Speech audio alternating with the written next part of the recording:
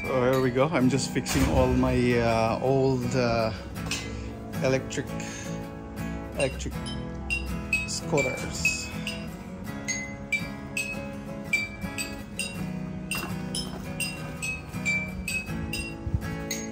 There we go.